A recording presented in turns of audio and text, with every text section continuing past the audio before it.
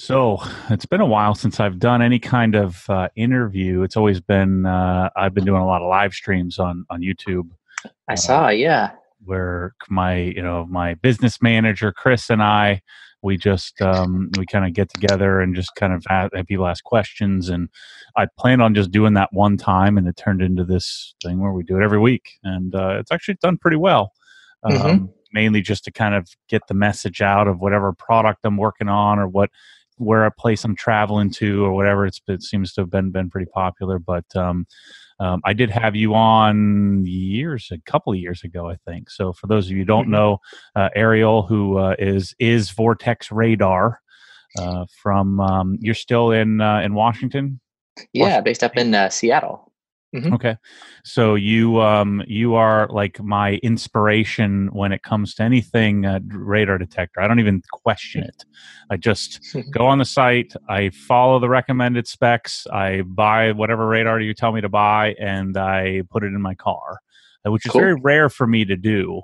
hmm I'm normally that guy in my life telling everybody else what to do. Uh, It's funny when the tables are turned. Yeah, it's nice to like be able to rely on somebody else. Like I was listening to your podcast. I'm like, yeah, oh, cool. When it comes to yeah, recommendations on it's way cars, easier. like yeah, and detailing, like I can just go to you or you can come to me. Like it's nice to not always have to do the research on everything. Yeah, such a it's a much better way to live. So, Yeah. what's going on in the radar world right now? Is it still unit in R7? Is that still the way to go? For the time being, kind of depends on what you're looking for. I guess as far as the best radar detectors, R7 is a popular one. The Escort Max 360C is a popular one. Hmm. I like their custom installed options too, like the Max 360 Ci. Hmm. Redenso Thea is the big thing that everybody's talking about now, kind of Redenso's new upcoming radar detector. Yep. But yeah, those are some of the popular ones that we're seeing right now. So Redenso is that's the AI based thing I saw Jonathan talking about Exactly. at Yeah, and SEMA. yeah, and they've started posting videos now of the development process of the build. So we're kind of learning a lot as they're actually creating Thea. Hmm. So, if you guys haven't listened to the podcast or Ari and I talked before, I was encouraging you or begging you to start selling radar detectors. Have you done any of that yet? Or are you I still? have zero interest, to be honest. I mean, I'm sure I would make a lot more money if I was selling direct. The Uh, margins would be a lot better than doing like Amazon affiliate sales and all. yeah. But I don't know. Maybe at some point, like I can open up my own store. But I like having the freedom, I guess, to not deal with inventory and shipping and returns Mm. and customer service. And like, I just want to focus on the testing and the reviews and the comparisons. And that already takes a ton of time. And so, I mean, I could expand maybe if I had somebody helping me with that. And you Sure. know a lot more about that than I do. But I mean, just for the sake of simplicity and freedom, I like just kind of focusing on the testing and the videos and Sure. let other people handle sales and inventory. I still want to be. I'll be the referral. I'll do all the fulfillment and I'll split it with you. We'll do that. I I'll don't know if manage. well, do I'll you manage compete it. with Amazon or like how does that work? Well, you have to remember that especially you're the classic example of this. Is that people want to honor the source, hmm right? And so whether or not they can get it a little bit faster, or maybe they could get it. I mean, the pricing should be pretty fixed on things like detectors. I mean, it should be For some of reasonably well them. controlled. hmm And so in general, I mean, people like most of the stuff that I sell, people can get anywhere. hmm And some people are pretty selfish and they just want to go and get the best price or get it the easiest and simplest. But there's a large contingent of people that want to honor the source, the source of the information. Where did they get, where did they hmm get this from? Where did they get the information? Who did they get it from? And so, hmm anytime I buy a radar detector, I go to your site, I click the link, Oh, because thank you. that's the source of my information. And so, hmm even the competitive part of it isn't as big of a thing as you might think, because largely people want to do the right thing. hmm Especially the people you want. Totally, totally. I mean, you always get the people who are like, "Hey, Vortex, I watch your videos, and I'm going to go get the radar detector, so I'm going to walk down to Best Buy and pick it up." And I'm like, "Well, great. I'm glad you got the detector you want. It doesn't, I guess, financially help me, but I just consider that as like, I mean, it's going to happen. It's a cost of doing business, and ultimately, like, I'm okay with that. I would rather them, use my affiliate link. That certainly helps, but I mean, it's a big pie. Like, I'm good as long as I'm taken care of and people get what they need. Like, Yeah, I want to, if they would want to support me, obviously that's a big help to me, but sure. can't get everybody, I guess. Got it. So Yeah. what's the I haven't been doing a whole lot of radar detector research lately because I've just been buying an R7 and getting Hmm. putting on a blend mount and Yeah. what have you doing any have you done anything recently on the channel that people might find interesting? Anything crazy you've done, like as far as a big test or anything? What's been going on the channel? A lot of stuff right now. I haven't been posting content because I've been testing stuff privately. Kind of like you're always getting new products behind the scenes, which I can't always talk about and stuff. So, Mm-hmm. I get stuff from different manufacturers, or I get new firmware updates for the R7 or the R3, or so. Like right now, I'm kind of looking at stuff behind the scenes. I've been doing just some testing, like earlier this morning before sitting down with you. I did some laser jammer testing. I'm going to be doing some more after we finish here.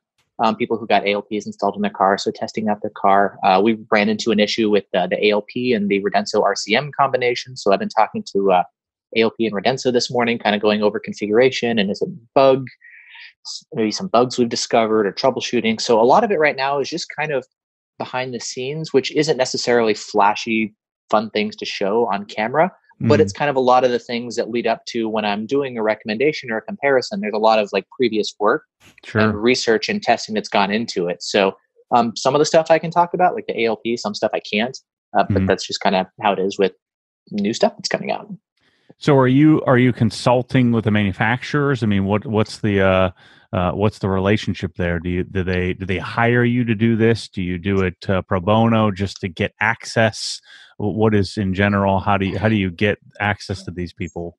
Yeah, well, that's kind of funny. Like, they don't pay me for any of this kind of stuff. I mean, I've had companies say, like, "Hey, Vortex, we want to develop a new radar detector, and can we hire you on to, Mm-hmm. give advice on design or testing?" And I've thought about it. I mean, I've had a couple companies ask me, but at the end of the day, like, no, I'm not taking payment for any of this kind of stuff. Mm-hmm. Sometimes they send me products early in the development process, and I'm happy to test it and just kind of give them my thoughts and feedback. I'm not going to be like the person responsible for the detector. That's ultimately them. But if I can help maybe identify some issues or give some suggestions on new features or changes and things of how they can be implemented. Mm-hmm. It's just ultimately going to help create a better radar detector for anybody who wants to buy it when it comes out.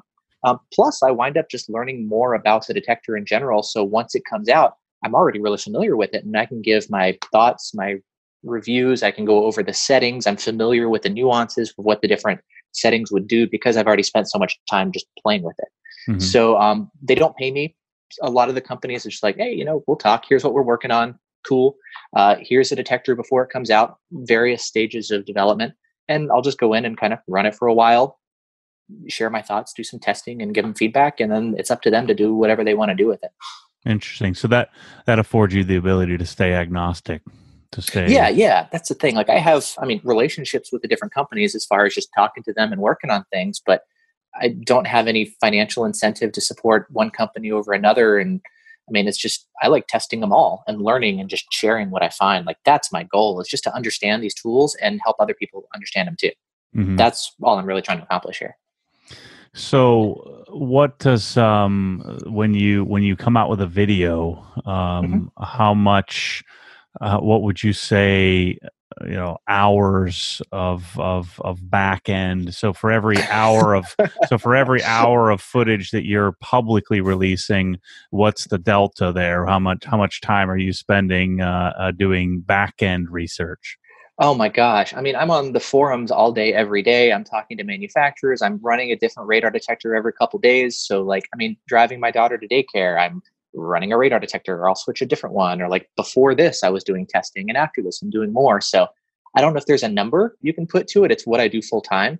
And then Mm-hmm. once I'm ready to shoot a video, it's, okay, sit down, shoot the video, edit, get the B roll, all that kind of stuff. Like the editing and video creation process, you make videos too. Mm-hmm. It takes so much time to create each video, and then all the research and testing that goes into it.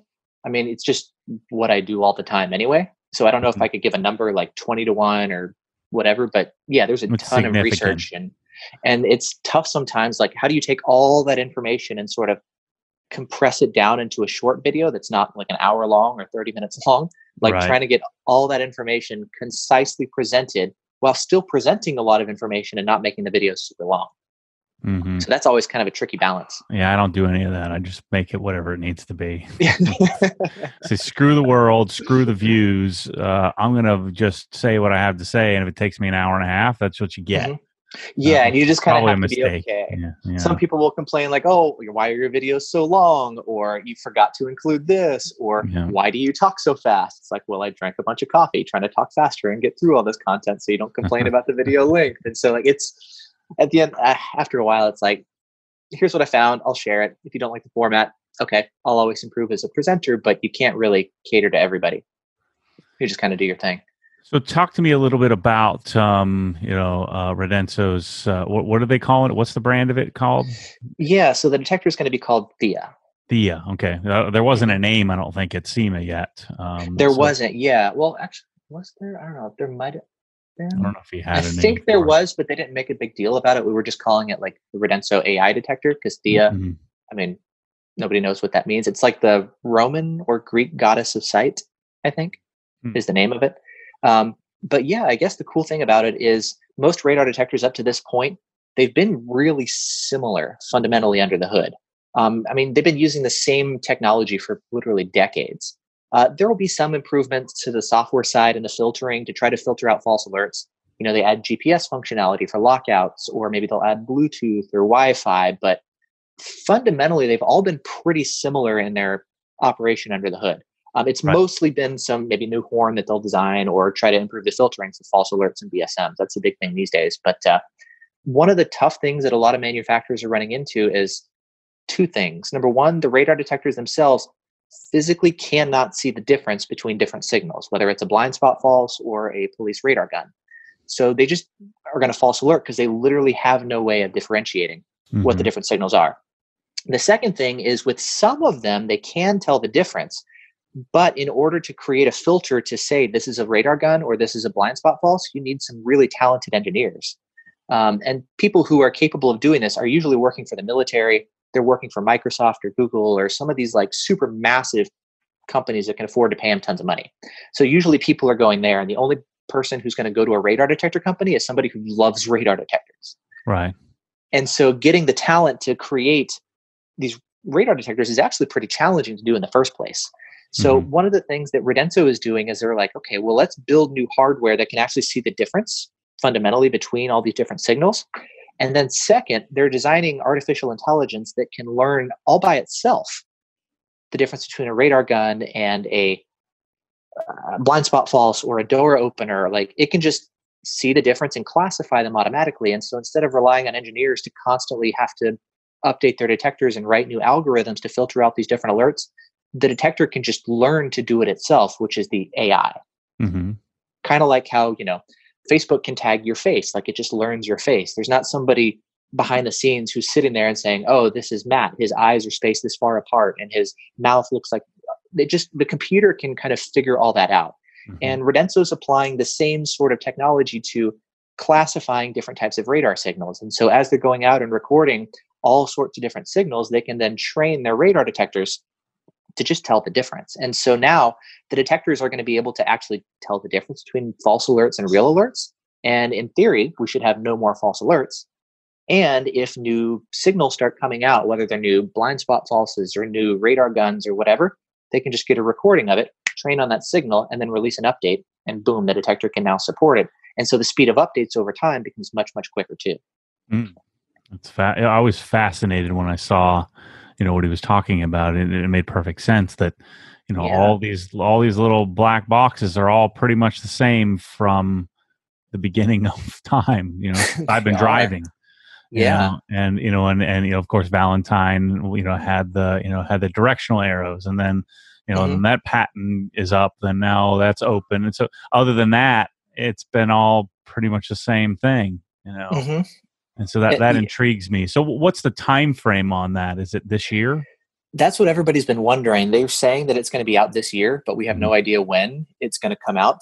As far as release, like they're still very much developing it, testing it, putting it together. Like a video that they posted on their channel the other day was just talking about the knob on the front and the way the menu is going to work, and all the testing they did to find the right feel and design for the knob for the Mhm. controls. So like they're still very much putting it together.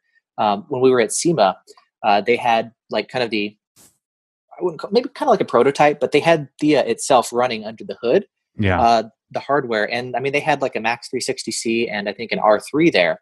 And both of those two detectors were falsing to just some of the blind spot companies that were around because, you know, automotive electronics. And so those two detectors were sitting there falsing to just DSMs effectively at the show or door openers, whereas Thea was over there just sitting quiet, and it could tell you the signals were present. It could alert to the door opener when you turn it on, but like it was already functioning and doing things that the other detectors are unable to do. Now, when that's going to come out to a detector we can put on the windshield, all we know is it's this year at some point, but we don't know exactly when, what quarter even. So and this isn't going to be a custom install. It's going to be a box that goes on the windshield or on your, you know, rearview mirror or something like that. Yeah. So the first one they're going to release is going to be a windshield mount. So kind of like the R7s, it's going to be a windshield mount. And then eventually they're going to take the same technology and put it into a custom installed package. They'll do different form factors and all, but the first one, like they really want to make a statement. So it's going to have all the bells and whistles. It'll have arrows. It's going to have Bluetooth and Wi-Fi. It's going to have an open API, so other third-party developers can, kind of like with the V1, they can write apps to interface with the detector and add functionality. The detector itself, it's basically a Linux computer.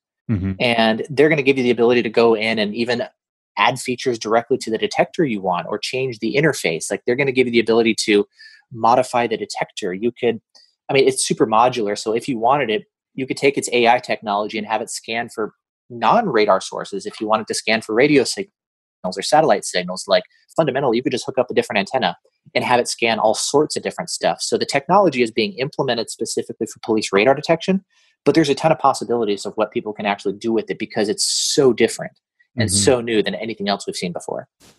Yeah, and I know that he was, you know, targeting somewhere under $1,000. So we're not talking a $5,000 thing. We're talking about something reasonable.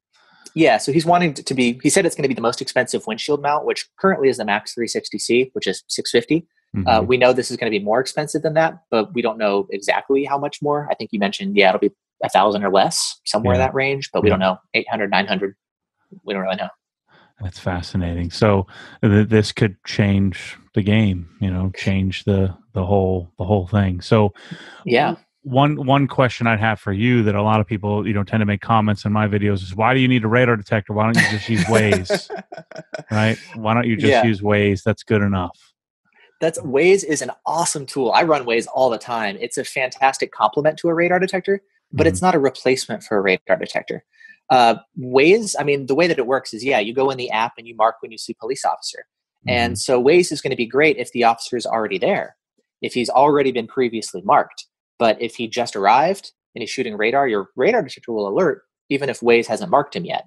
If he's dark, if he's hidden and people haven't been able to see him there, then he's not going to be on Waze. And Waze is going to be most effective against police officers using laser, not so much with radar. And with laser, the officer has to be stationary in order to hold the laser gun and target cars one by one.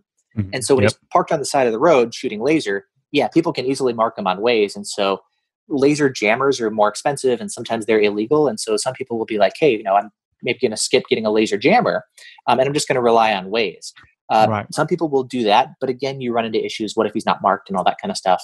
And the Waze alert distance is pretty minimal. So anyway, I think if we're talking about an alternative, I think it's better suited to laser.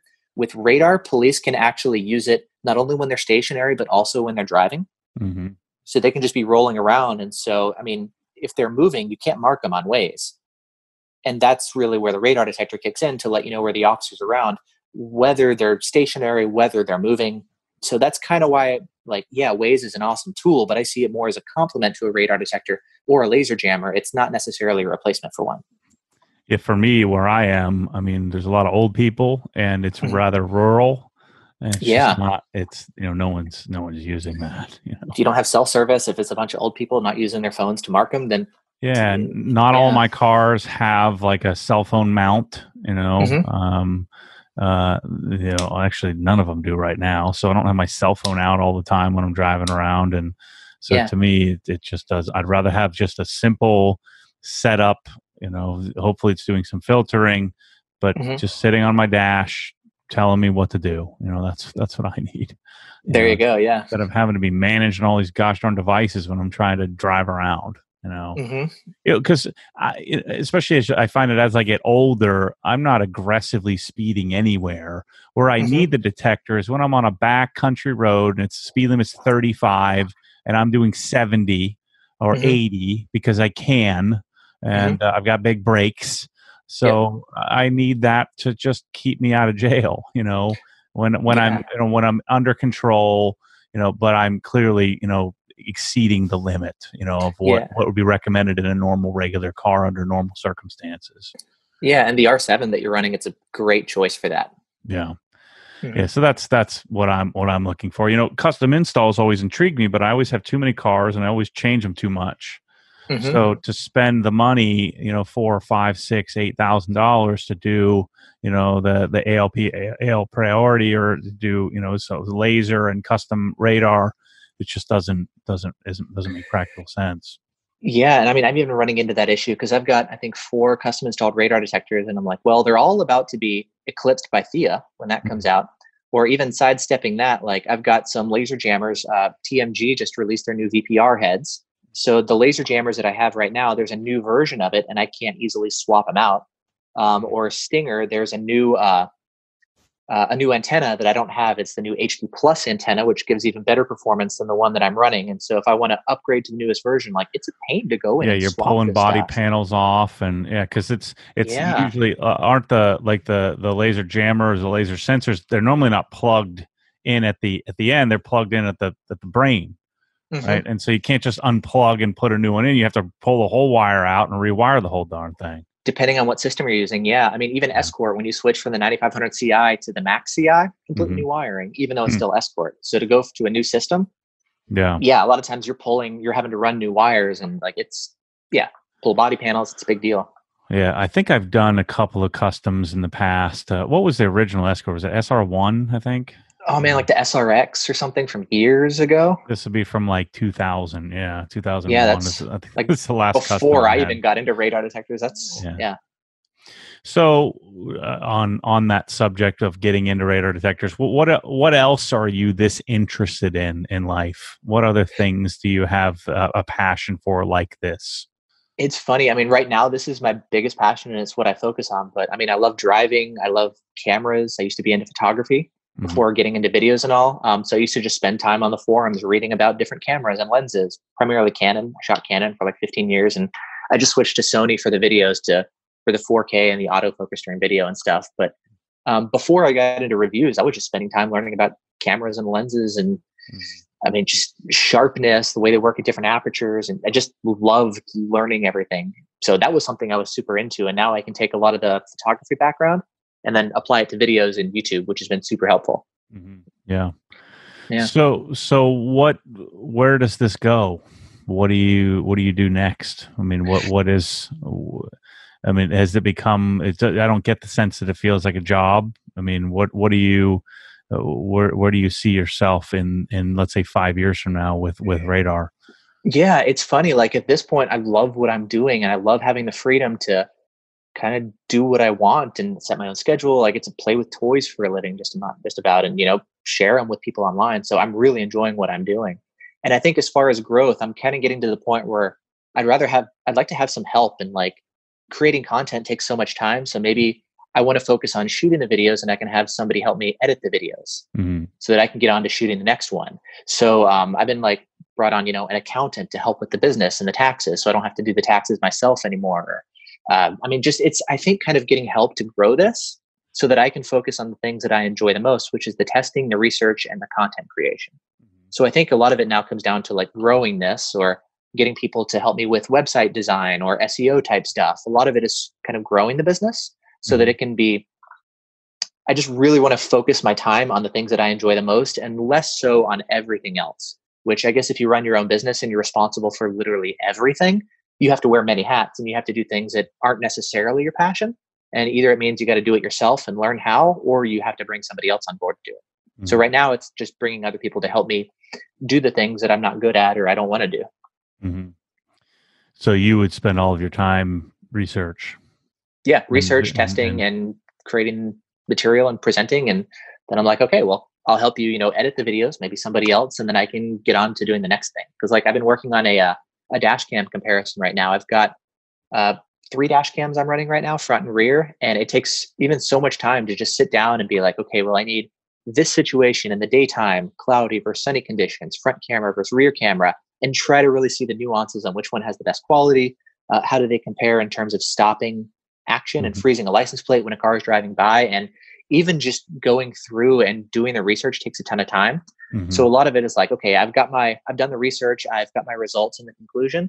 Now I know what I want to say in the video. Let's go shoot it and put it all together. And it's just that process takes so much time. And I'd like Yeah. to test more dash cams and review more stuff. And I'm just having to figure out like how to speed up this process because it's so time consuming.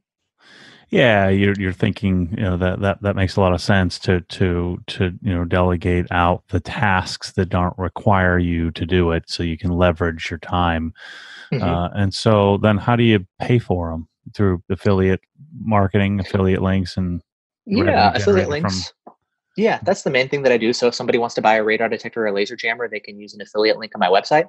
Mhm. That's the main thing that I do as far as how people support me and how I'm able to do this. There's also things like Patreon. So if people sign up for Patreon, they can give that way. Some people, like I also offer private sessions. So if you don't want to spend hours and hours doing research, watching videos or reading my website and all that kind of stuff, and you're just like, let's talk about where I drive, Mhm. what my preferences are, what car I drive. We can just kind of go over everything directly. And then Mhm. we'll go over where do you install the laser jammers on your car to make sure they're most effective. And so I'll do private sessions with people. There's YouTube ads. So when the videos Sure, play, but that's maybe 10% of what I make. It's not a huge amount. sure. So the majority of it is affiliate links.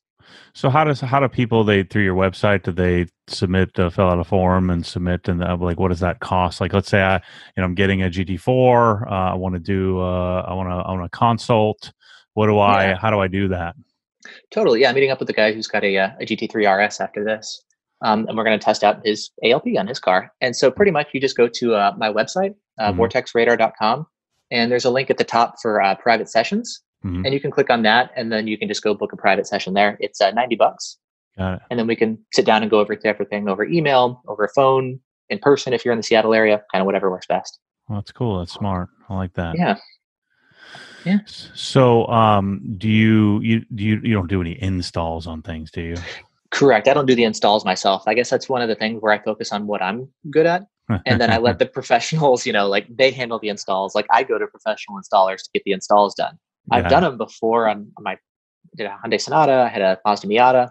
I drove and I did the installs myself on those. But for my current one, like I wanted something that was much more professional Yeah. and well done and integrated. So I'm like, all Hmm. right, let's go to a pro and have them do it. And it was so much better and way less of a headache. I get that periodically, where people are like, I want you to. They have this. They do this all the time. I've got this great idea. They probably do this to you too. Get this amazing idea. So you fly to my house, Hmm. and I'll let you work on my garage, and then you can make a video of it. I'm like, Hmm. dude, that doesn't sound like fun to me. No. So I'm like, and a lot of times it's, and you get to pay. I get to pay for it all too. So I get to Yeah. pay It's like, for all the equipment, but they'll let me, come and do this all for them. wow, Yeah, how nice of them. That's so generous of them. yeah. I can't even. So I'm Mr. Detailing, and all 5 of my cars are freaking disaster. They're all dirty, and Uh-huh. I don't technically have a garage, Hmm. and all I have is a carport, and yeah. So how have you managed opportunity? Of where you have things coming at you from all angles, like you'd made very clear, like, I'm not interested in buying and managing inventory and shipping out and dealing with that. So how Hmm. have you stayed focused on staying in your lane and what you're good at and what you're interested in? Talk to me a little bit about some of the opportunities you've had that maybe you've kind of walked away from, or not followed up with, and then maybe in a time where you went a little too far and had to kind of rein yourself in. Totally. Yeah. It's funny. I was actually listening to your podcast earlier today where you were talking about that exact thing. And I know you gave a talk in Atlanta about it and all. And yeah, so that's been an interesting thing. A lot of it is just kind of trial and error and figuring out like what is it that you like and what are you passionate about. And I found like with radar detectors, for example, I love them but it's also kind of a small market. It's hard to create a massive YouTube channel if you're focusing on a pretty tight, small niche. So I'm like, oh, I'm also interested in laser jammers. I'm also interested in dash cams. And I remember I would expand into dash cams and cover them too. And it was a natural fit. Like my YouTube channel actually started to compare different dash cams. I just needed a place to like post dash cam footage and show like, oh, this one does this and that one does that.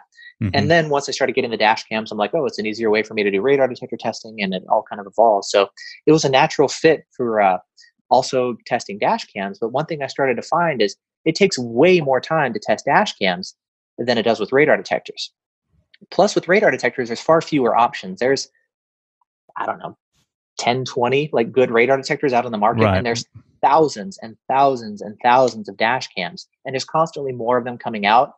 And there's no way to realistically test all of them. Like I'm testing 3 right now, and that's going to take me several weeks to do that. My last dash cam review, just the video itself took about 2 weeks. And if I want to focus on that, that means like setting aside time for everything else just to do one review video. And it was a great video. It was almost half an hour long with like a ton of detail and everything, which is why it takes so much time. But eventually I kind of start finding like, where am I overextending myself? And I'm like, ooh, I like the dash cam stuff, but there's no way I can realistically test every single one. And people are like, oh, Vortex, what about this one? What about that one? And it kind of bugs me because I can't test every single thing. And there's no way I can actually be an expert in every single option and know the details of how every single dash cam compares when there's thousands and thousands of them. Plus my actual passion is much more radar detectors and laser jammers. So it's like dash cams take they take more time, and I'm honestly less interested in those. So that's something where I kind of have to like take a step back and say, I can't put in the same amount of focus and energy into dash cams, even though I like expanding them and I like covering them. But to me, that's almost secondary. So I've had to like take a step back to some extent and say, I have to kind of let that go by the wayside a little bit and really focus in on the radar detectors, which is what I love. That's what I want to spend all my free time doing.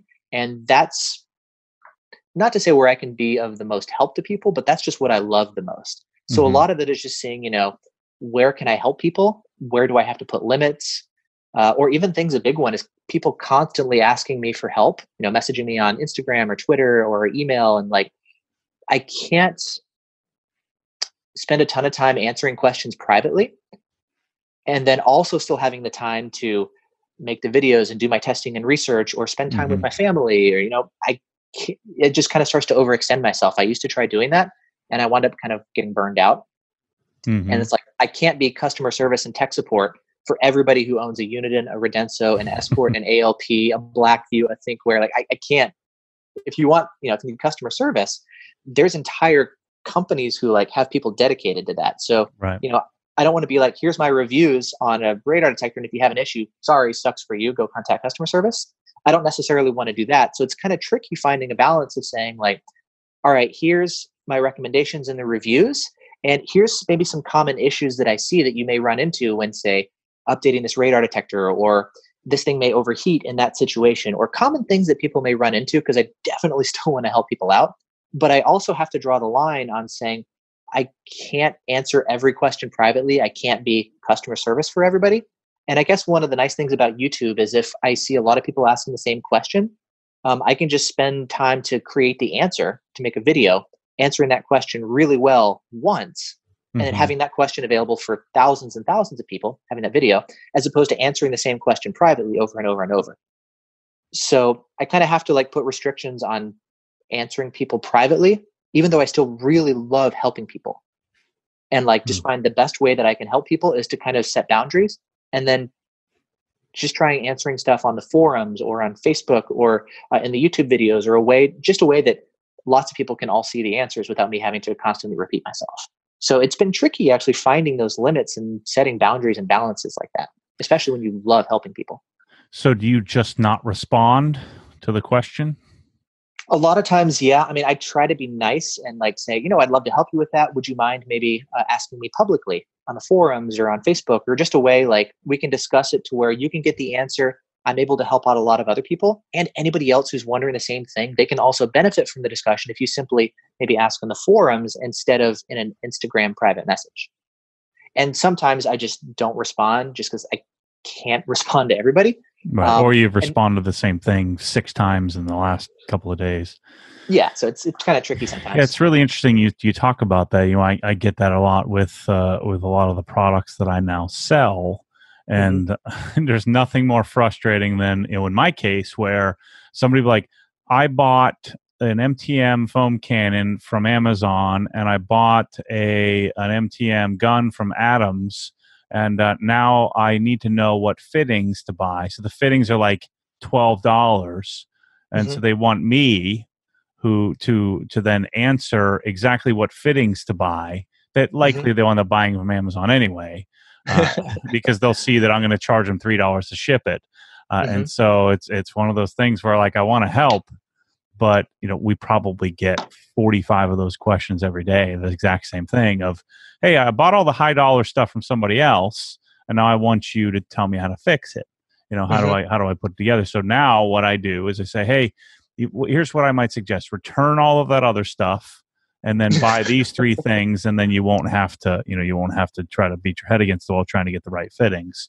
But in the beginning, I was so scared to say that, Hmm. or what I would do is I'd get mad and say, so wait a minute, you're asking me to tell you how to put it together when you bought it somewhere else? Get out of here. So now what I do is I just suggest, or I'll have Kyle suggest, hey, why don't you return that stuff and we'll help you get the right stuff, Hmm. and then they can decide whether they understand that we're not going to give them the free information unless Hmm. they buy the stuff from us. But Totally. Yeah. yeah, that's a struggle. It's hard to let that go, and to Hmm. not answer. So do Hmm. you on like YouTube and stuff, do you follow up on all the comments? Do you read through them all? Oh yeah, I read every single comment. Yeah. I don't always respond to them. I always try to respond nicely. I respond to most of them, but I can't respond to every single one, just time constraints and stuff. Hmm. And I mean, you run into some trolls, and sometimes I'll respond and be nice and courteous and be like, no, okay, in the back of my head, oh, you're completely misunderstanding. That's not what I was saying at all, or you have no idea what you're talking about. It's actually da da da. But you don't want to like argue with them necessarily. You Um, never type that? You don't know what you're talking about? no, I've never said that. Oh, really? I I do just that every day, at least 10 times a day.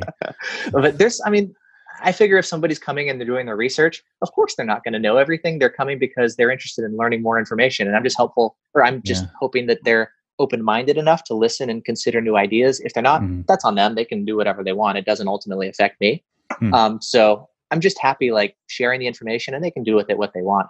Hopefully they're going to support me in return too. But I just want to make this information available because I guess maybe with, car detailing, there's a ton of information about it.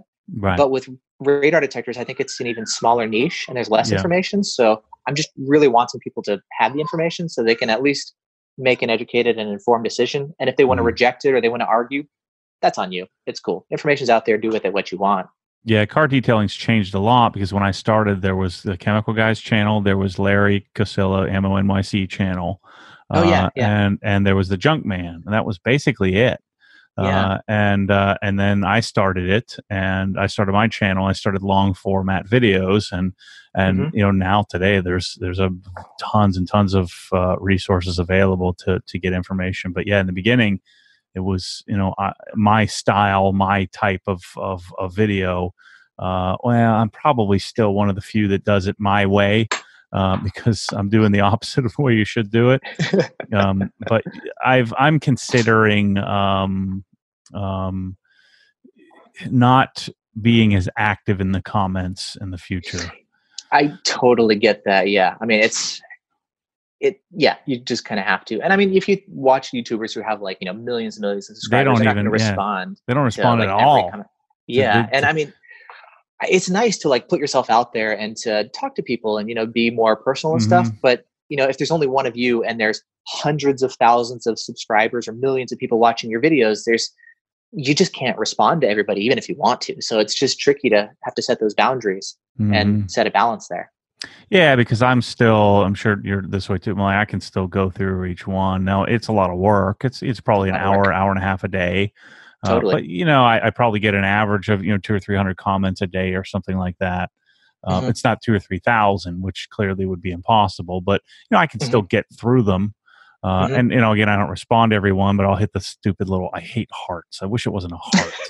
but so that they know you read it. I hate Uh-huh. that. I'll and I'll respond to the ones, and I'll tell people, shut your face, you're stupid, that kind of thing. Uh-huh.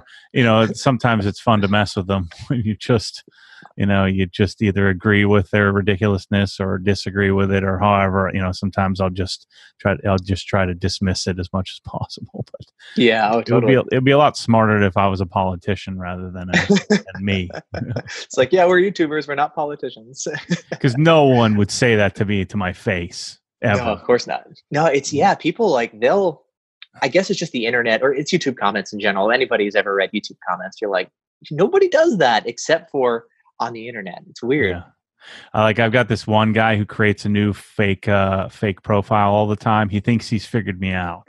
He thinks that Hmm. he's figured out how I'm lying to everybody, and how I only sell products that I can sell, and that I'm just not being truthful. And so it seems pretty sharp, types of full sentences and everything, but it's very clear it's the same guy, and he's Yeah. probably created about 7 new anonymous profiles.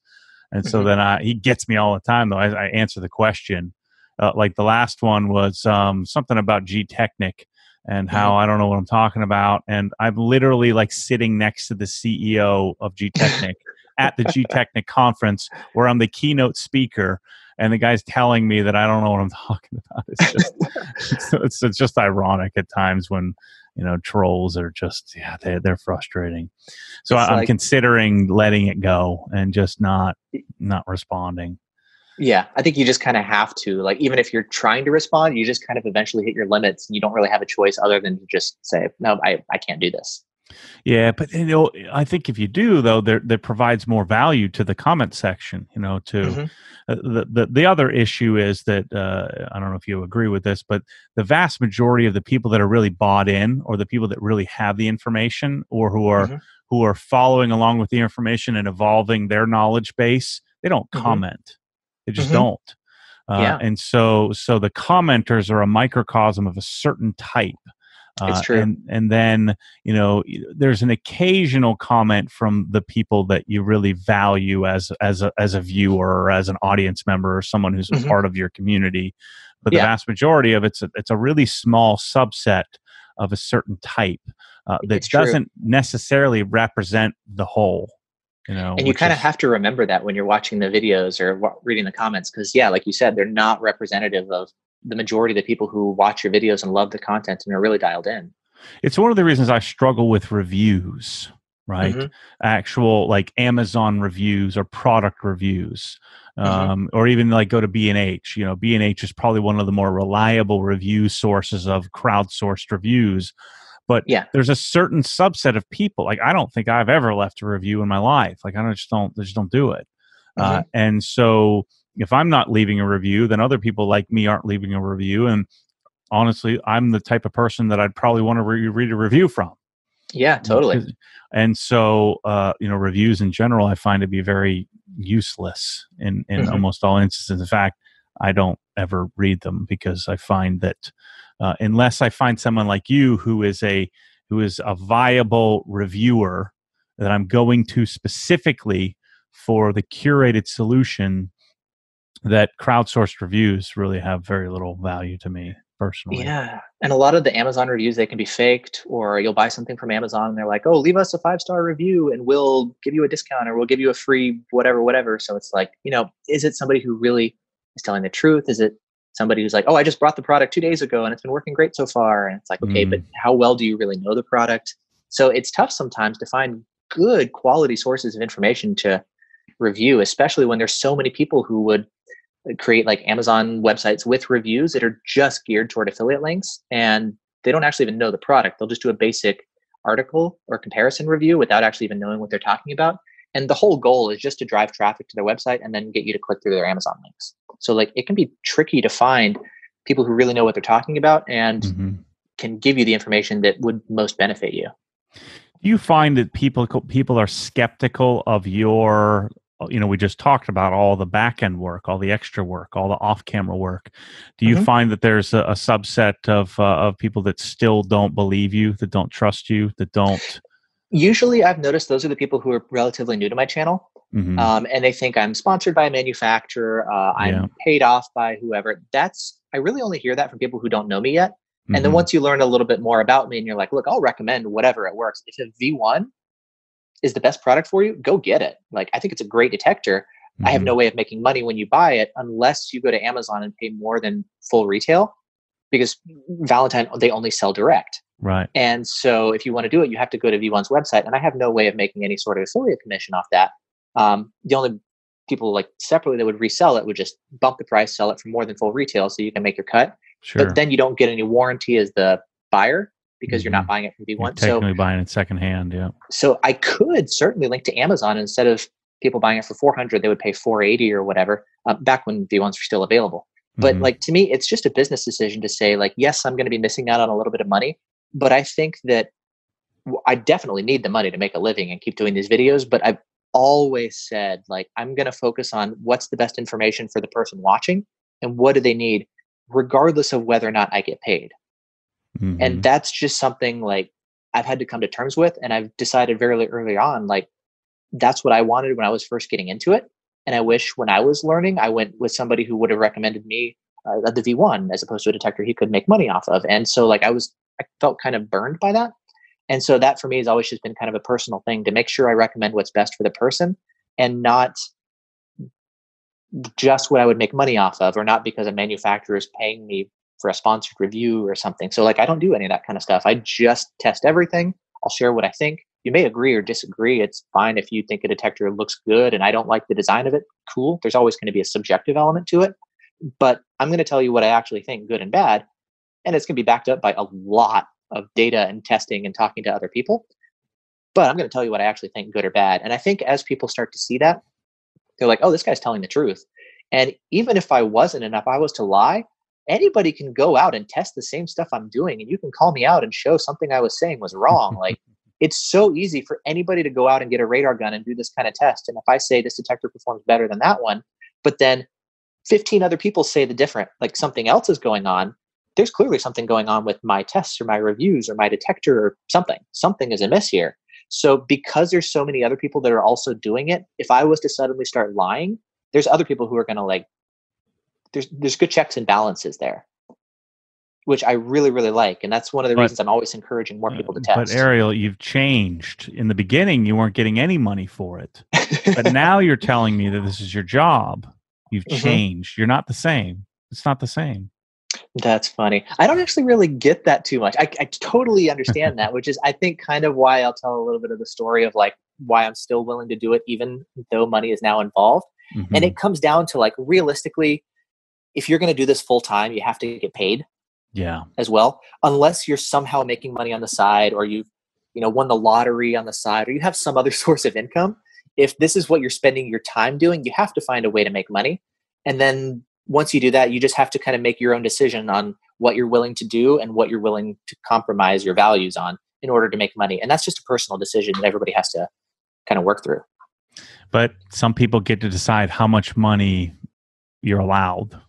Some people make that decision for you. How much money is too much money for you? And that Yeah. the crowd can turn on you if you're not careful. Totally. And I wonder about that too. Some of the people who watch my videos, I mean, they make way more money than I do. Like, they've got 5 cars, they've got 10 cars. Like, Right. I live here in Seattle. There's a lot of Microsoft people with a ton of money, or, like, Mm. there's people out there with a lot more money than me. There's YouTubers who make a ton of money. And I don't necessarily think money is a bad thing. I just think it just kind of amplifies who you are.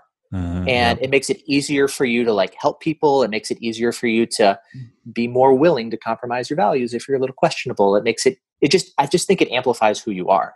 It Well, doesn't actually change you. everything you're talking about is that, and this is the point I'm trying to drive here, is that every word out of your mouth is passion, passion, passion. I'm into this. I like this. I'm doing that. And the money that you get from it is a result, right? It's It's a a result. Yeah. result of all this testing that you're doing for nothing, right? Yeah. The testing is so that you have the body of knowledge, so that then you can maybe provide a resource to people, so that then you can then possibly maybe send somebody a link somewhere that then may lead to some revenue.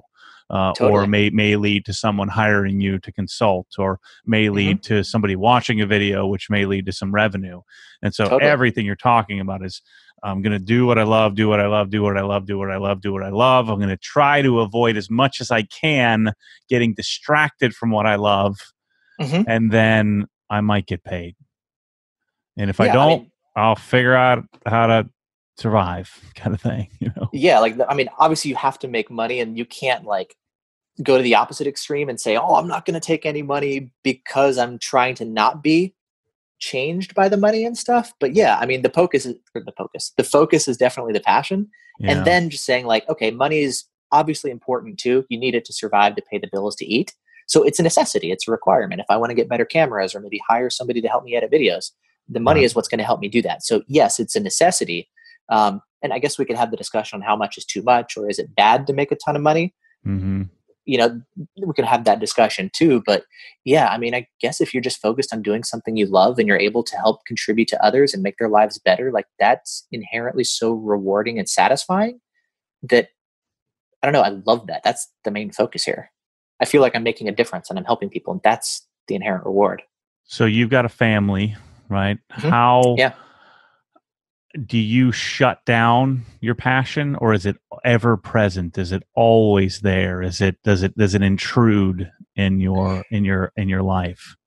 It's funny. My wife and I have been having the discussion recently of like, I don't want to know all the details about your business and everything you're doing. So like, I'm even having to gauge the dynamics of how much do I share with her and how much do I not share with her if she's not necessarily interested in the details. Like, she runs a radar detector in her car, and she runs a dash cam too, and laser jammers. Like, she finds all the stuff helpful, but she doesn't want to know all of the intricate details of what's going on. So I just set it up for her and I let it run in the background, and she's good.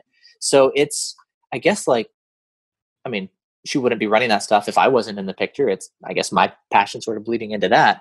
But I guess it's a tricky thing of like, well, that's always going to be there, and you're just excited about living life. And what if I'm not doing this? I'm playing with my daughter, and I love how much she smiles and she laughs. Like, it's the greatest thing ever. And now it's funny, I guess, the passion, this has become, not to say more of a job, but there's another purpose of like helping take care of my family. My daughter just turned 7 months old today. Mm-hmm. Mm-hmm. So like, when she was born, and now it's not just, oh, I'm making YouTube videos and it's fun and this is my passion, and oh, I'm making money too, that's cool. But now you start to see a sense of, well, this is also what's helping us financially take care of her, of me being able to take care of my family. I guess it does kind of change things when you're taking care of your kids than it does when you're just making videos because it's fun. So I think it's like the passion becomes more purposeful and more of a necessity and a practicality, but it's always there. It's just kind of repurposed in a way. Could you see that? You know, so here's what happens often with like CEOs or titans of industry, or you know, you see a lot of divorce and things like that, and you know, family estranged families, because the guy or the girl goes to Mhm. work every day and says, I'm doing this, I'm working 19 hours a day for them, Mhm. but you're really doing it for you. You know, so this Mhm. is one of the things I struggle with all the time, is that I have a hard time detaching, because I Mhm. love doing what I'm doing, and I would do it for free. I would do it all day. I want to do it all day. I want to do it every day, to the point Totally. of I don't want to go to the gym. I don't want to go and prepare meals. I don't want to do anything. Mhm. I don't want to do anything but this. And Yeah. so, do you find that the passion, tends to spill into, like, I don't want to say I can't. I don't go and like sit on a beach and just Mhm. detach.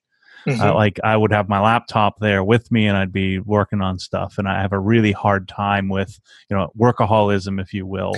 Yeah, I get that. Have you found any of that in your life? How do you manage that? That's been, I guess, kind of tough to set the limits when you love what you do, and like, you can kind of say, okay, well, I'm going to go to the gym because otherwise that gives me energy so I can be better on camera. Like that, I feel better in my body when I'm working out. Or if I stop, I notice I'm starting to get fatter on camera. Like, oh, there we go. Or I need to go and stop working to go eat food so that I can have the energy to focus on this conversation, or so I can like really think about it. Like, the other things that you would be easy to just kind of set aside, you realize how important they are so that you can continue focusing on your passion.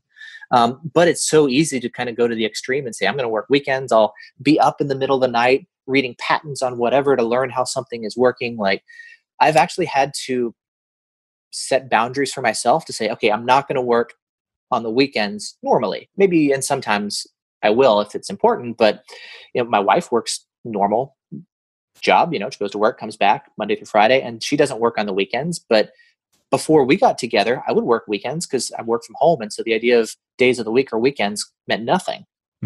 Yeah. The only difference was maybe was it easier to go to the grocery store because there was less traffic or more traffic on a weekend versus a weekday or something. It's irrelevant.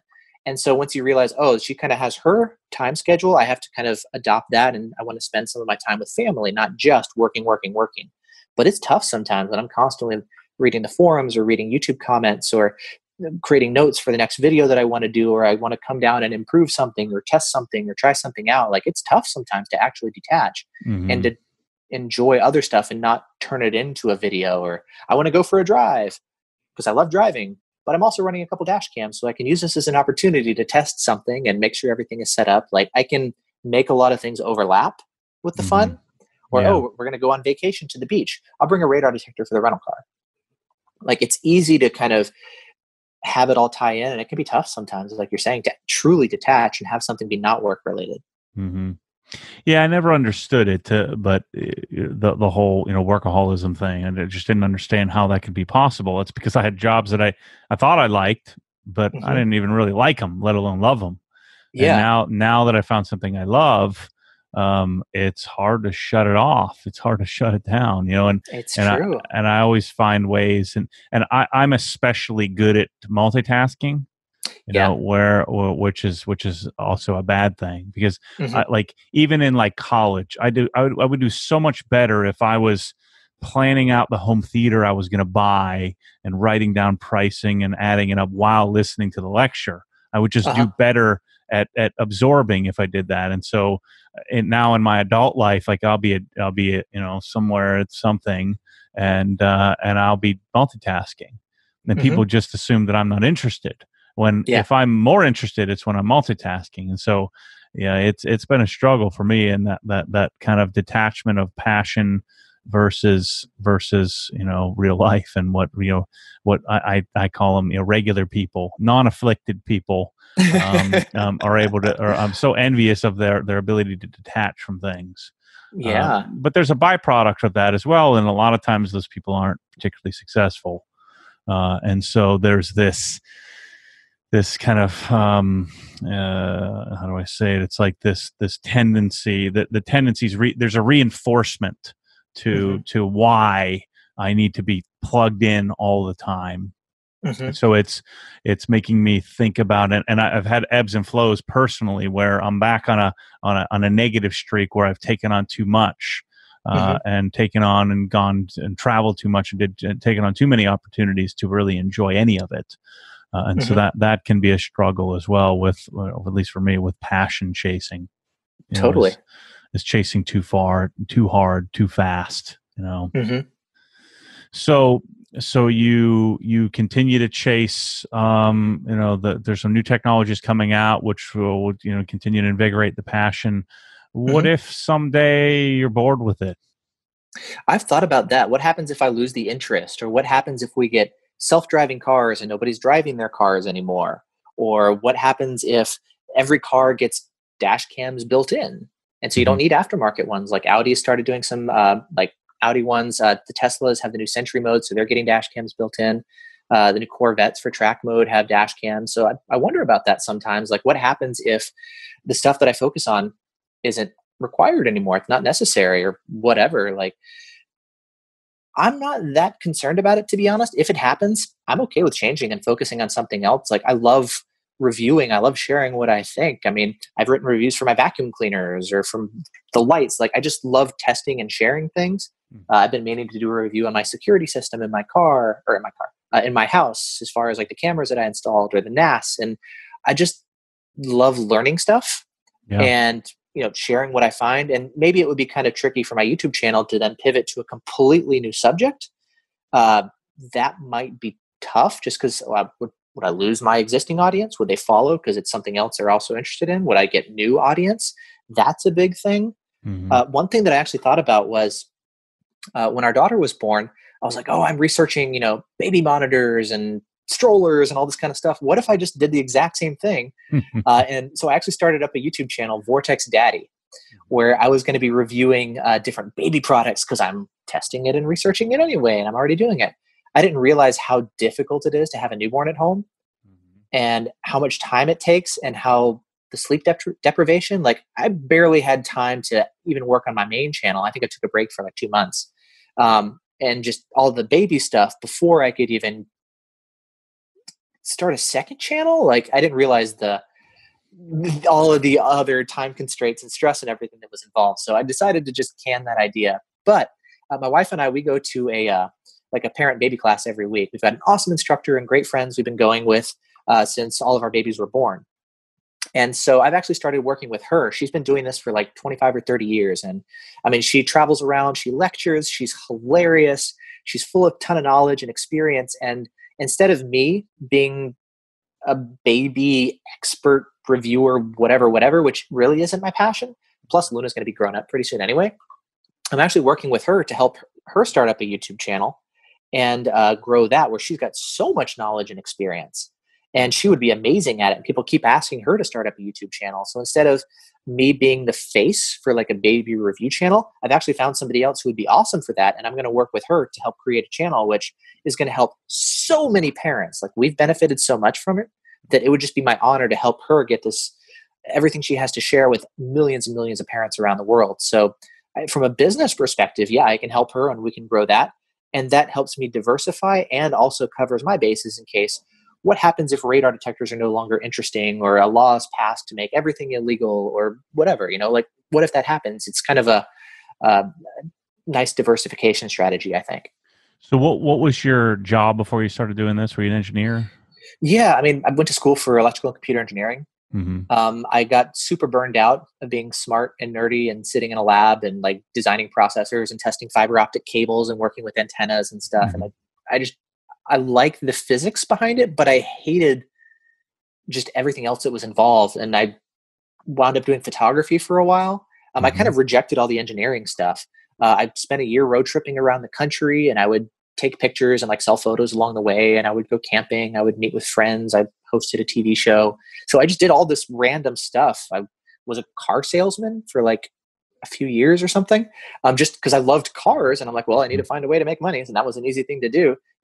I wound up being the guy who's like helping everybody with the tech in their car and pairing their phone with Bluetooth and explaining the nav and all that kind of stuff. So I've always kind of been involved with tech stuff in general in various ways. And then the YouTube thing was not something that I planned on doing for a living. It was like, okay, well, I got some free time at the dealership. I'm going to go sit on the side of the road and shoot my radar guns at cars going by and just learn how radar equipment works. Or I'm going to go test different stuff when I've got free time. And I would just start making videos because I just loved it and wanted to learn. And then kind of like what you were saying before, where if somebody's like, oh, hey, this was super helpful, I'm going to buy a radar detector based on your tests or your thoughts. I'm like, oh, okay, well, I guess if you're going to buy something, here's an affiliate link. If you're going to spend money anyway, might as well help me out too. Thanks. And so it was kind of something that sort of naturally started to evolve because it's just what I was doing on the side. And then it kind of started to dawn on me, oh, I could do this for a living. Okay. I mean, cool. And so how long was it into you doing that full time? Did you believe it? What do you mean by believe it? So now you believe it. You're like, well, I could just go do this basically business. You're building a business, right? And so you now believe it to the point of like, well, if this shut down tomorrow, who cares? I'll do this. I'll do that. I could do this. You're not saying I'm going to go get a job at a bank. I'm going to go be an engineer. I'm going to go work for somebody else. You believe it. So how long was it before you actually believed it? When you were doing it, did you have some apprehension saying, well, at least, tomorrow I can go work for a bank kind of thing? That's a good question. Yeah. I don't remember the exact time frame or how long it took. I mean, it started off really slow and took a while to grow. It took a couple of years to get to the point where I could actually make a living off of it. And so it wasn't something where I was like, oh my gosh, I'm overnight making a ton of money. I can quit my job and I can stop. It was kind of something that started to grow. And I'm like, oh, I'm making money on the side over here. Eventually I can devote more resources and time and energy to it. But I mean, it took me a little while, actually, probably a couple of years until I was. So when you walked away from a job and a side hustle to the side hustle becoming the primary, then did it take you a while to then just be accepting that, hey, instead of it being like, well, I could do this for a little while, to saying, I got this. Yeah. I mean, I remember like when I stopped working at the car dealership, I wasn't at the point where financially I was able to pay all the bills. So I racked up some credit card debt trying to I really, really wanted to make this work. So you started pushing hard and like, okay, let's create this. Let's make the test. Let's do the videos. And then like eventually you make more money and okay, you pay back down the debt and stuff. So there was kind of this gap between, okay, I'm going to commit to this full term. Even though it's not yet where I want it to be, I know this is what I want to do. So I'm just going to go for it. Mm-hmm. And I believe in it so much that I just have to go this route. And then you wind up making more money and you pay off the debt and stuff. So it's kind of like an investment in yourself, I guess is how I see it. Mm-hmm. And if you believe in yourself and what you do and know this is what you want to give to people and you enjoy it so much, then you just go for it. Mm-hmm. And it's scary to kind of metaphorically jump off a cliff like that and not know if it's going to even work out. And you're like, you're going to be a YouTuber for a living? That's a thing? What? Yeah. I mean, I remember talking to my wife about it. She was like, what do you mean this isn't a real job? How do you make money? Like, you're going to make money because people want to listen to you talk about radar detectors? What? Like, it's just a weird thing to. So would you wake up that next morning and say, I don't know about this.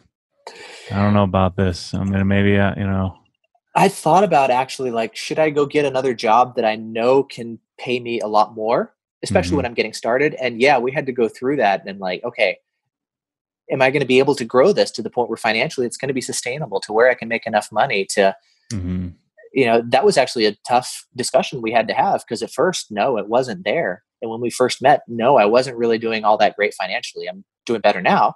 But in the beginning, like it was actually pretty tough. And I remember my wife and I having a discussion about this and it was kind of an issue because I was like really wanting to commit to it as an entrepreneur.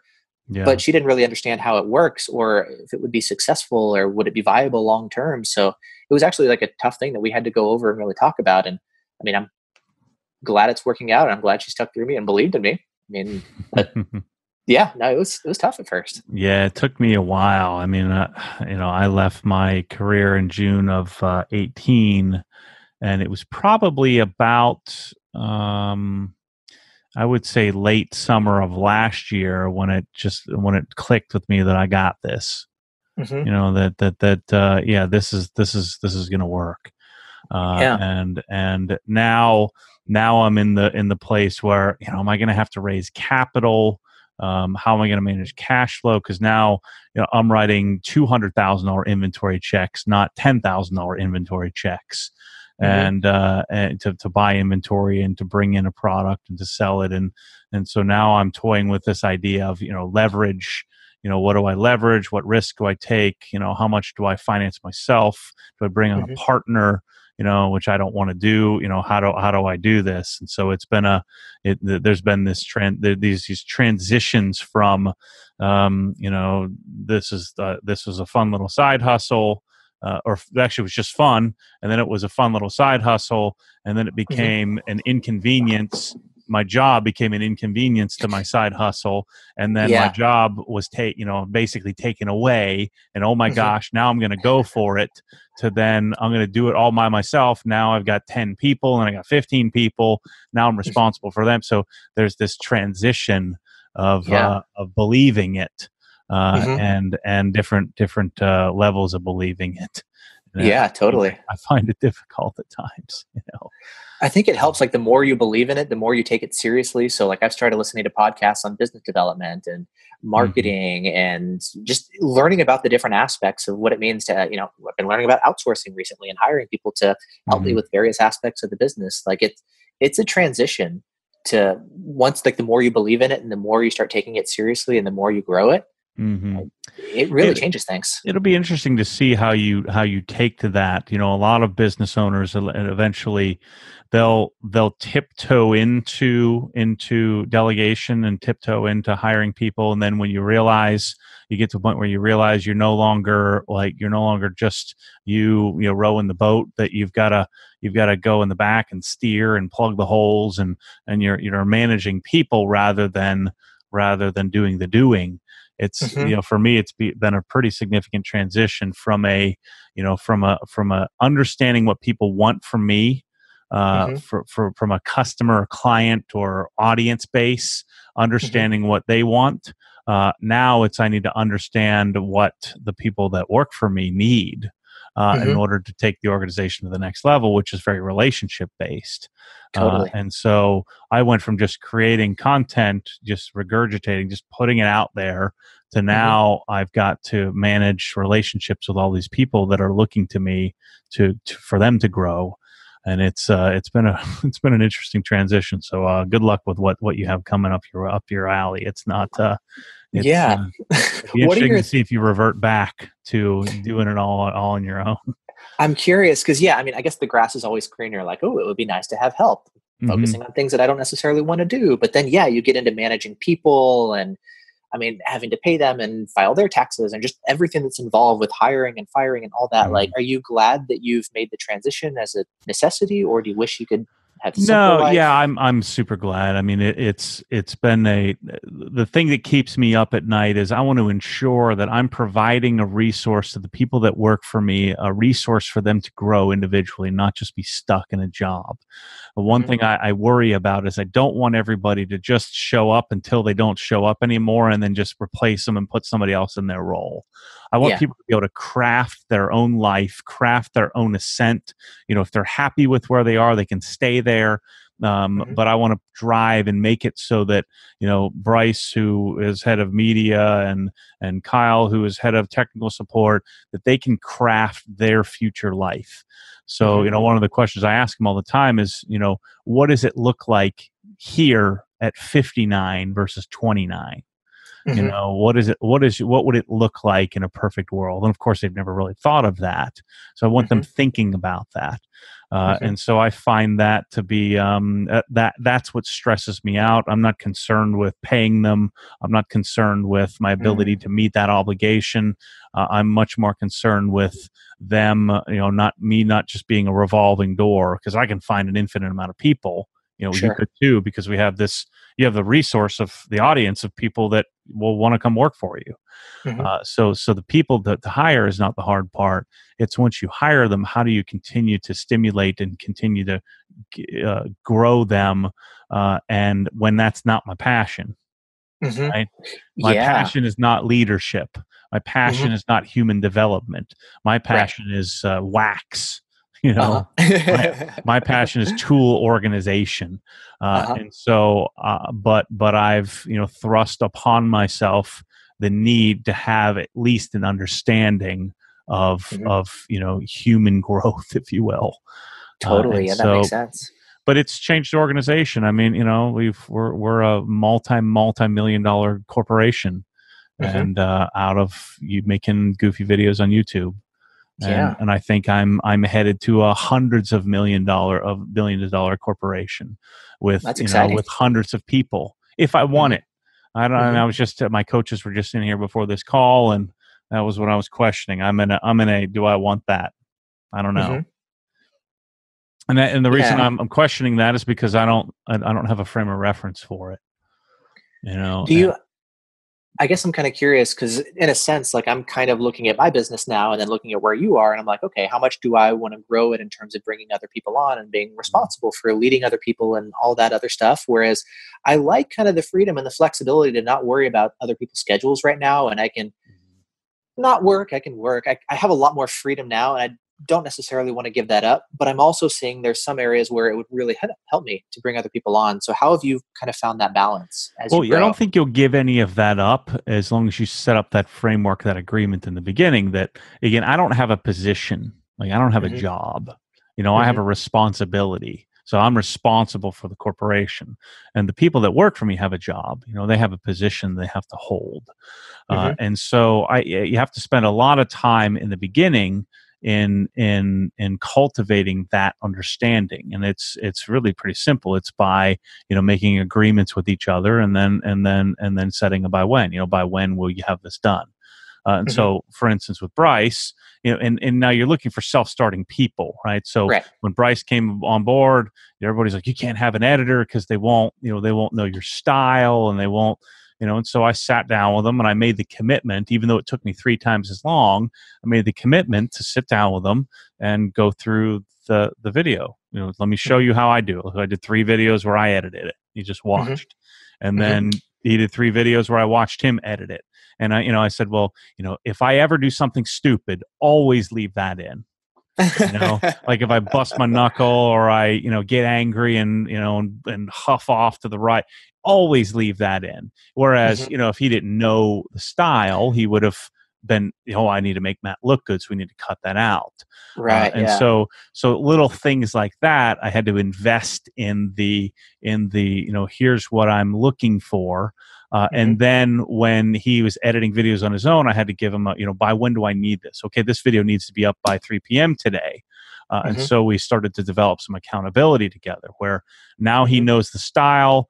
I've confirmed that he can edit it properly. I'm giving him feedback so you can see how much more work this is. I just want to just do the video. I could have just done it in half the time. Mhm. But then after doing that for 2 or 3 months, I can drop drop the memory card on his desk and say, go to it. That's Yeah. awesome. And then we got to the point to where now he sets up the camera. And so now he has a person who works for him. So Mike will come and he'll know what angles I need, but we had to invest in him. And so Bryce invested in Mike to get Mike up to speed with that same thing that I did with him. And then Mhm. Mike will do the same thing with his successor and his successor so that everybody can continue to elevate. Same thing Mhm. with shipping. Like if you bought like $200 worth of stuff in my store and asked me to go ship it, I don't even know how to do it. I built it. Mhm. I created it. I set up the software. I built the website. I did everything. But now it's evolved past me. I don't Yeah. even know. I wouldn't even know how to physically go and do it. Just like now, like I don't even have the intros and outros of the videos. So I don't have the transitions. I don't have all of the stuff I need. I don't have the logos. I mean, I could Mhm. get it. I know where it is, but I Mhm. don't have instant access to it. So it would take me now. It would take me 3 times longer to do what the team does. But that takes the investment up front, which is really frustrating to do. That makes But sense. but if you can go into it looking at now, I show up on set and I don't touch the cameras, I don't touch the memory cards, I don't edit the video, I don't write the description, I don't tag the videos, I don't put the monetization in. They all know the way that I want it because we invested in the beginning, and Mhm. that's super super powerful. and Yeah. and so now the next step is, so imagine that, so you're taking everything and having people do it. Now for me, I'm at the stage where I'm having to have people do things that I don't know, Mhm. That that I makes don't sense. like barcode scanning and getting conveyor belts and things like that. I don't know that. So Mhm. how do I get the people that I've hired to do the job to own their position and solve those problems together, Mhm. where I'm making the final say, the final decision, but where I'm not creating the solution. And it's hard. It's taxing. But Yeah. then, next year when I'm talking to you, I'll be talking to you with the same confidence I just did when I talked to you about how I cultivated Bryce and got him to edit the videos the way I wanted them edited. I'll probably Totally. be having the same conversation about all these things that I don't understand Mhm. that we will have solved between now and then. And because, to do a little bit of revenue and do a little bit of business is easy to do by yourself, but to do a lot, you need other people. You really do. Yeah. Yeah, but then, then I'll again, money is just a result. I'll be able to Mhm. go where I want to go and do what I want to do and then possibly create intergenerational wealth, and Mhm. hopefully my kids will have a leg up over other children, that they'll see how it's done, and we'll never have that question where you just say, well, if no one was detailing the cars anymore, I'll just go do this or I'll do the same. I'll do it here or there. Mhm. It's interesting when that happens, when that click. I can see it click in you, that like there's no more like, could I do this? It's, Mhm. I'm doing this, and if it Right. didn't work, I'd do that or do this. It's not, I'll go work at McDonald's if I have to. You would never have to do that. Yeah, no, this is awesome. You're setting it up like for life. And I mean, I'm kind of wondering the same questions of like, oh, will my kids want to be a YouTuber, or will they want to run their own business? Are they going to have the entrepreneurial spirit? Are they going to be interested in radar detectors, or maybe want to make videos about something else, or maybe do something else entirely. Who I think the knows? key is they'll have the ability to not to get rid of precluding themselves from things. Mm-hmm. I grew up, I didn't know I was an entrepreneur. I never knew I was getting in trouble all the time at, corporate jobs. I'd Mm-hmm. be like, I would reach a ceiling of what, was created, and then I would see an opportunity and I would want to push outside of that box, and it would always Mm-hmm. get me in trouble. So I'd follow the rules to a T until the rules needed to be rewritten, and then I would get in trouble, like real trouble, like, and to the point of, I got fired from my last position of, Mm-hmm. and because I pushed the limits of what should have been and what should be, but it wasn't my company to do that. And so, being an entrepreneur, I'm hoping my kids could see at least they have the opportunity to do that they wouldn't preclude themselves from doing doing something they loved. It also Yeah. gives me the ability to send them to college with no agenda.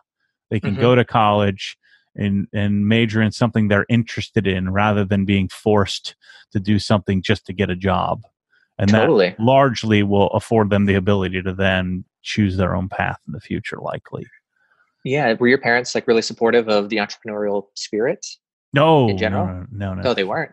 Well, No. my parents work for me now, so they run the operation. They run a distribution operation, Uh-huh. but they were very 9 to 5, or actually they were 7 to 9 p.m.ers, and just Mm-hmm. go and do what you got to do. Mm-hmm. And so, for whatever reason, they afforded me the ability to, I went to college and no one else did. My family, my sister didn't go, Mm-hmm. and I just, you talk about leaving and cleaving. I just cleaved. I left and Mm-hmm. detached and just chose my own path. Mm-hmm. And they never slowed me down. They never That's said, cool. I don't know about this. You shouldn't do that. And Oh, now that's really cool. they've taken the risk and come here and work Mm-hmm. for something that's unproven. You Yeah. know, moved from Pennsylvania to Florida, and Mm-hmm. so they must kind of believe in the methodology. So Evidently, and it's working great. That's super exciting. yeah, it's pretty awesome. I'm in a phase, if you can see it in my face, where I'm just worn out of this sounds ridiculous, but just too much opportunity. I have Mm-hmm. too many cars, too many new products, too many new employees, too much opportunity, too many cool things, too many toys to play with, Mm-hmm. and I have to slow down to speed up. It's funny. That's kind of where I'm at. Like, I get 12 emails a week from companies saying, "Hey, could you review my dash cam?" And I'm like, "Do you know how much is involved to do one? There's Yeah. no way I can do all that much." Or like, I've got But all these then you'll different radar convince detectors. yourself at 3 a.m. You're like, I think let me just schedule it. I'll schedule Let it like me 4 weeks out. Yeah. let me do that. Let me just get a bunch. And I mean, I forgot how much was involved last time I tried to do it, but no, I'm better now. I can manage all that. And I mean, Yeah. then your list of videos you want to create just keeps growing and growing. And you're like, oh, I know I got to get Yeah. an article version of it, a video And version then of you it. start believing that other people know what you're planning, right? Do you Mm-hmm. ever get this? I'm like, everybody knows that I'm going to come out with this product and that lift and that product. So I've got to do it. I Mm-hmm. need to do it. I need to do it right now because everybody knows, but no one has a freaking clue. Nope. I'm like, I need to do it right now. I'm not even in competition with anybody. No one's competing with me. And Nope. yet have this overwhelming, crushing desire to get it done, you Yeah. know, and what the worst thing that can happen to me, I don't know if this happens to you, but I'll have a week where I'm caught up Mm-hmm. and I'm like, what am I going to do next? And I Yeah. will create 47 things to do that will take another year and a half to get done if I Uh-huh. have like 5 minutes of reprieve. So Mm-hmm. I have to be careful of that. Yeah, I'm trying to not like overwhelm myself too much. Like, I was for the end of the year, it was the best blah blah blah, best radar detectors, best dash cams, and that was a big push, especially before leaving for a month-long trip for vacation with the family. And now I'm kind of like easing back into it and I'm testing new stuff again, but I'm not in a huge rush to try to overwhelm myself again. So I'm trying to just like be a little bit easier. Like, I got my dog who just came join me sitting on my lap now, or just trying to take things a little bit easier and not overwhelm myself, because that's so easy to do. And I totally have a tendency of doing that as well. So it's tough to take a step back and not feel guilty about it, or feel like you're lazy, or feel like you're not living Yeah. up to your expectations when you Mm. could be doing so much more, but you just like, you have to kind of slow down. Yeah. Yeah. Well, remember we were talking a little bit about going to the gym? Hmm. Well, rather than like going on a diet and, running a little bit, I bought a gym. I'm not kidding you. So now I own CrossFit Dialed In. And so now I Uh-huh. have a whole nother business where I'm now beholden to, and I bought a building that we had to move into last week, and I signed up Uh-huh. for a marathon. Oh Um, man, it's to so now I'm on the hook. I already paid for it. I'm gonna, you're have committed. 10 other people going with me, and and then I basically worked myself the last week, so I'm sick. Hmm. It's just, and so what I did is I called the next 3 trips that I have planned, and I just said, I just can't do it. I'm just not Hmm. going. I'm Yeah. supposed to go to Arizona. I'm supposed to go to a couple other places. I'm like, I'm going to stay home, play with all these toys that I got, Yep. and I'm going to sell a couple of cars Hmm. because the projects are done. I'm not going to do a big project like that anytime soon. I'm going to Hmm. simplify my life a little bit and focus on what it is I love, because I'm Hmm. getting so I always narrow things, and then that narrowing always stays narrow, but the narrow part gets big. You know what I'm saying? Hmm. Like it's, Totally. even though it's narrow, there's a lot of things in there that can get really big. And Hmm. so every time I narrow down, but then the narrowing eventually widens out inside of that niche. Hmm. So yeah, it's That seems to be the cycle with, like, you take on a lot and then you have to kind of pull back and narrow it down, but then inevitably it's going to get bigger and wider again. And you're like, yeah, oh, this is exciting. All these new things that I'm learning or sharing or doing or whatever. And then you yeah. have to like kind of narrow it again. And that kind of seems to be the pattern with this. I never understood. My friend Adam LZ has about 3 million subscribers, and he's never had a job, and he's Hmm. always all stressed out. I'm like, dude, you don't have a freaking job. You make millions of dollars, and you just make videos, and yet I get it now. I totally Hmm. get it. When you have so Hmm. much opportunity, Yeah. you can run yourself ragged, which is just the most. Anybody listening to this podcast right now who gets up and just think this is the most ridiculous conversation they've ever heard in their life. But I'm telling you, I would have thought it Hmm. was the most ridiculous thing ever. But Totally.